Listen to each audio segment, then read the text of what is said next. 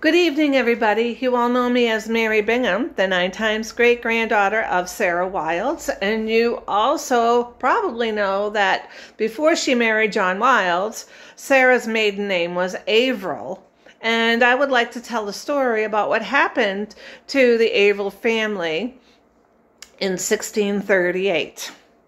In fact, to be precise, June 1st, 1638. Which started out like any other day for William and Abigail Averill, Sarah's mother and father, and her 6 siblings when they were living in Ipswich, Massachusetts Bay Colony.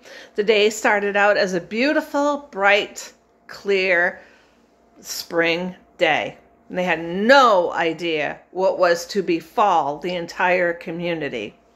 But anyways, going back to the morning, Abigail would arise at the crack of dawn, descend from the upstairs chamber where the entire family slept, light the smoldering embers in the hearth left from the previous evening, then awaken her family before preparing the morning porridge. Everyone ate their breakfast and moved the necessary furniture to the walls to clear the space for spinning wheels, butter churns, cheese presses, and the like. William headed off to the surrounding 3-acre lot or traveled to the other common land he was granted by the town to do what was necessary to sustain his family. At noon, William returned home for the main meal of the day before returning back to his work in the fields. An hour later, or actually accounts differ. Some people say it was 1 o'clock, some people say it was more like 3 o'clock, when a rumbling was heard by people who had the gift of hearing the most subtle sounds from a long distance away. That changed drastically within what might seem seconds for William. He, like many others, was alarmed by the thunderous sound which suddenly approached and looked around to see from where it came. None too soon, William probably dropped his tools and ran at whiplash speed, maybe tripping and falling a few times, to anywhere where other men might be gathered, or if he was near his home, he might have run for safety there.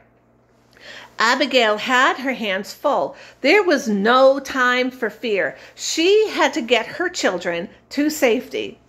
William Jr., Sarah's brother, was probably with his father, but the rest of the gang was most likely with Abigail, including 11-year-old Sarah.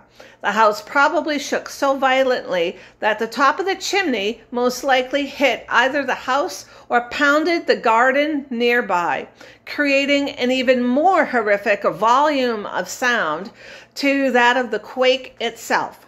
How scary for them! This was something beyond their control. Therefore, William and Abigail believed the catastrophe was an act of God. What other explanation was there?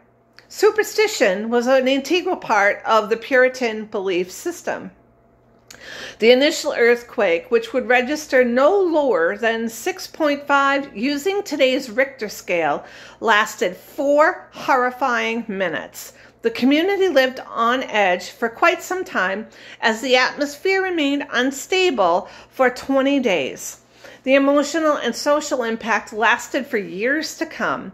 The Averills, along with everyone living in Massachusetts Bay and beyond, would refer to their personal experiences as taking place either before or after the Great Quake.